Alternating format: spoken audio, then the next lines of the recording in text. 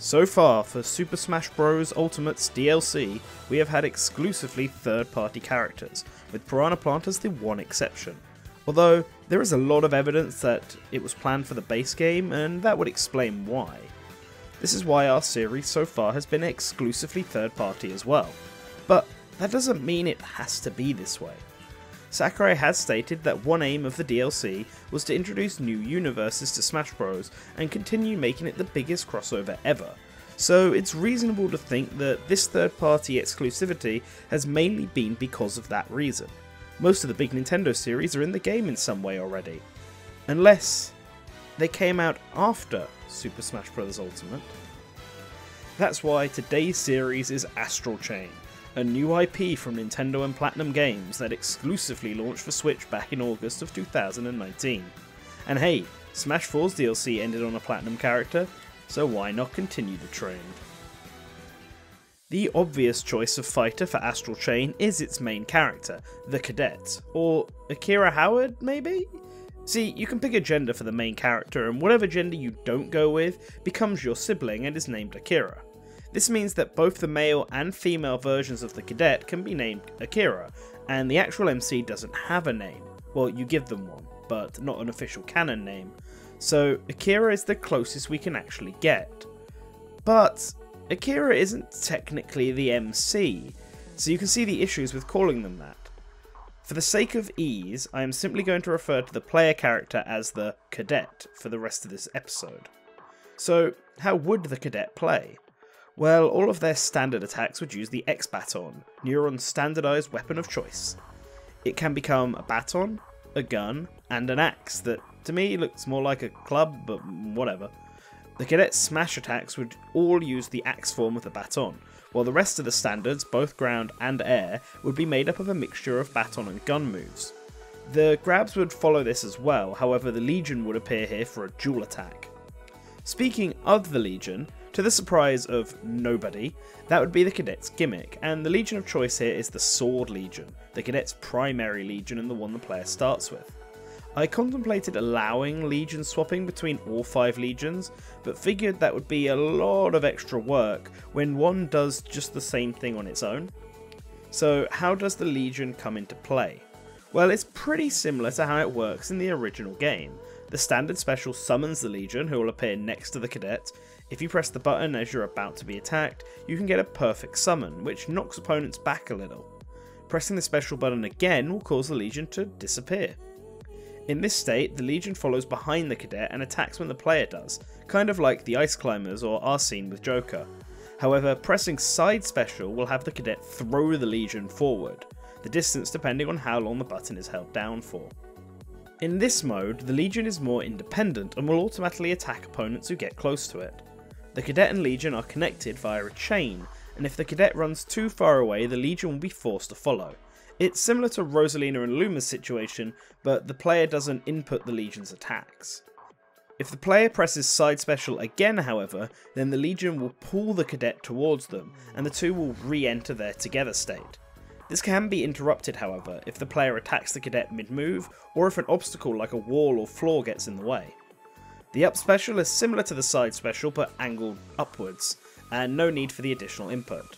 Think of it like the Ice Climbers up special, with the Legion going first and pulling the Cadet upwards afterwards. Lastly, the down special, which is the Sword Legion's specific move, the slash.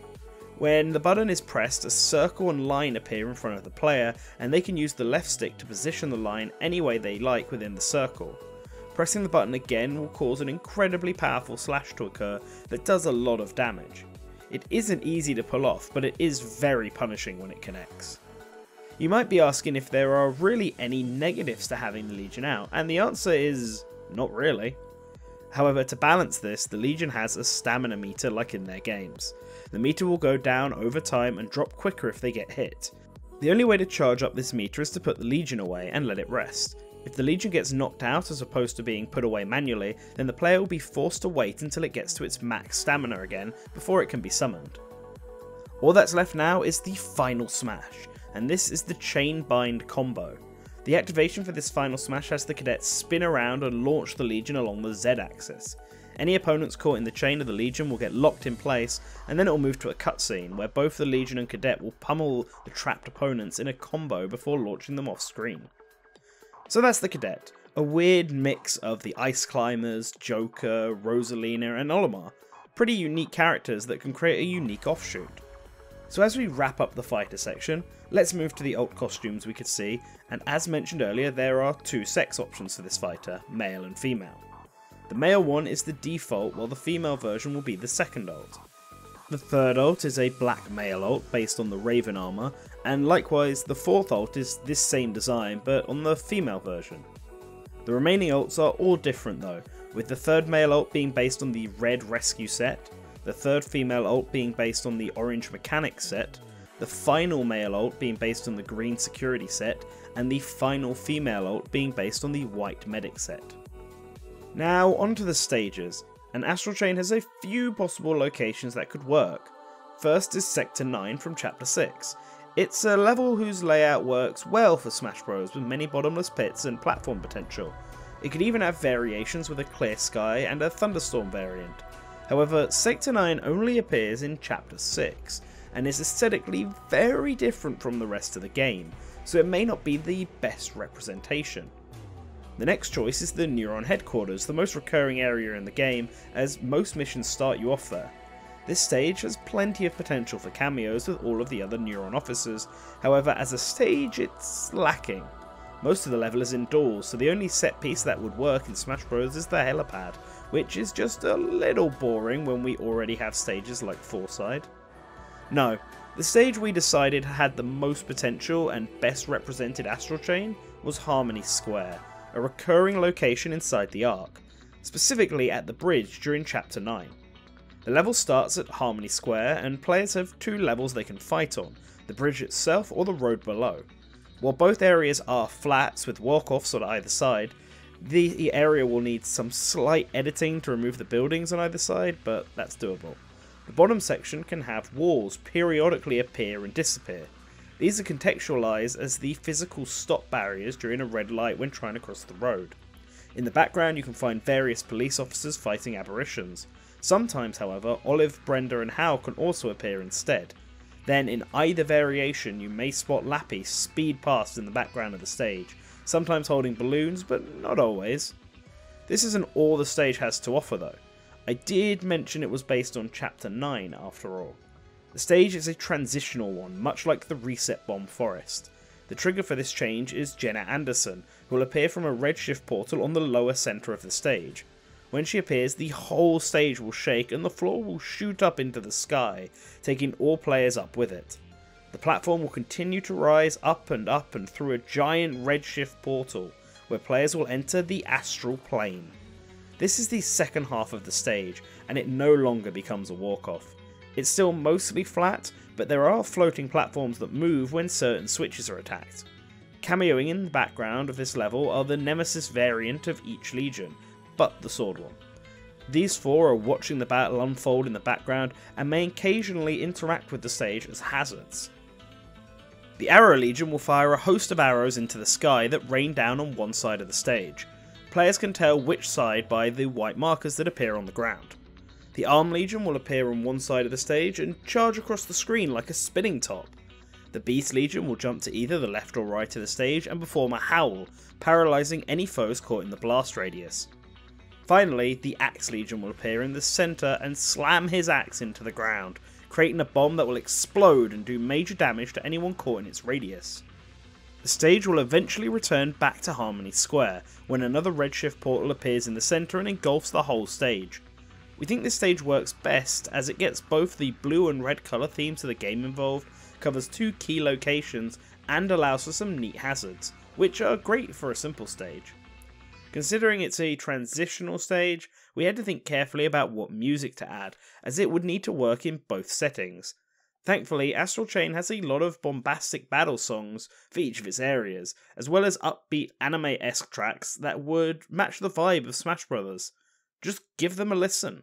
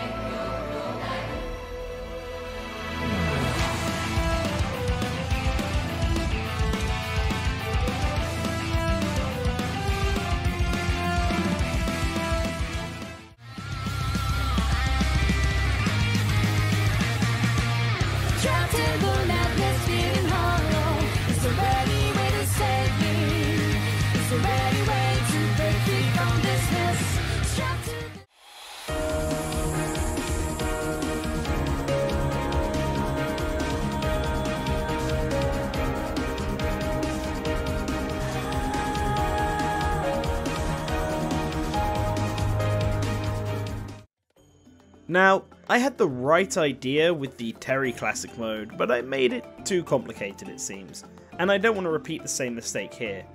Sometimes a Classic mode doesn't really need to represent anything from the games themselves. It can just be themed around something, like how Roy only fights sword users, and Master Hand, but we don't talk about that. And consider the cadet is a police officer, and police officers exist to catch criminals. We're going to do just that. Catch Those Criminals is the name of this path, and it has the cadet face off against various dastardly villains before they can cause more damage. The first criminal on the list is the notorious leader of Team Starwolf, Wolf O'Donnell, who is fought on Venom. The song Emergency plays in the background of this fight. Next is a duo of thieves and gluttons, made up of the jewelry snatching and garlic munching Wario and his equally large partner, self-proclaimed king and food hoarder, King DDD. These guys are caught sneaking around outside Shadow Moses Island while the Aegis Research Institute theme plays. Next is a team of parasitic villains with Team Dark Samus. These three Dark Samus are all fought in the Astral Plane portion of Harmony Square, hazardless so the legions don't interfere. The music that plays here is the Invaders from Another World theme. From aliens to pirates, the cadet takes to the high seas to catch a notorious scaly pirate called King K. Rool. He is fought on pirate ship while the theme Ark Maul plays in the background. The cadet is nearing the biggest bads of them all, but first they need to clear through a bunch of minions, with Bowser Jr. and the Koopalings. These little generals are fought on Mushroom Kingdom U as the combat version of the Astral Plane theme plays in the background. And finally, the biggest bads in Nintendo make their appearance, as the cadet must square off against Bowser, Ganondorf, and Ridley all at once at Harmony Square. This isn't the hazardless version of the stage, and the song's Homunculus Beta plays in the background. But wait! There is one more fight to go, and it's time to square off against the big bads of Super Smash Bros. Itself, Master Hand and Crazy Hand. They are fought on the Omega form of Harmony Square, a platform floating above the Ark, while Jenna Anderson's theme plays in the back. Take them down and secure peace in the world of Smash Bros. At least until the next fight happens. Now that all the villains are behind bars, it's time to round up all of the lost spirits, starting with the two fighter spirits. First is the Cadet, male, and the Sword Legion. This is acquired by bringing peace through Classic mode. The female version of this spirit is simply Ball at the Shop. The reason the Sword Legion shares the spirit is much like how Joker and Arsene share a spirit. They are both the fighters, so it makes sense. Next we have 9 spirits that can be collected via the spirit board, 4 of which are primary and 5 of which are support. The first 4 spirits are all based on the other legions that the cadet can gain throughout Astral Chain. First is the Arrow Legion, an advanced primary attack spirit that gives the effect of shooting items power up. This legion is played by a red Dark Pit on Magicant, who prioritises his standard special and may randomly receive his final smash. Next is another advanced primary spirit, but this time of the grab variety. The Arm Legion offers its users throw power up and is played by a red Donkey Kong on New Donk City Hall Battlefield variant. Donkey Kong starts with a rocket pack equipped and the lower floor is poisonous. Following this is the only support legion, a novice level spirit that offers impact run to its user. This spirit is played by Duck Hunt in its 8th ult and is accompanied by 2 smaller Duck Hunts. This is a no holds back battle, so just give it your all. Finally, the last legion, an ace level primary defense spirit which offers speed down when equipped, but makes up for this with 3 skill slots. The Axe Legion is played by Radiant Dawn Ike and has enhanced smash attacks, prioritising his neutral special, and starts with both the Franklin badge and back shield equipped. Now, talk about defense. This fight takes place on the Astral Plane part of Harmony Square. Now we are on to the non-legions, and we should first start with the folks over at Neuron, specifically its commander, Joseph. He seems like a good guy. He's an advanced support spirit played by a black Dr. Mario, and is accompanied by the female cadet dressed in their Raven armor outfit, on the Bridge of Eldin, hazardless. In this stage you must defeat Dr. Mario in the time limit to win, but he avoids conflict while being protected by the cadet. If you do defeat him however, his spirit offers item gravitation.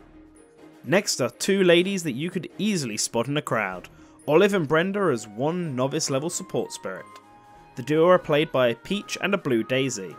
The former starts with a ray gun and the latter will slowly recover health over time. You fight the two on 4 side and their effect is improved escape from grabs.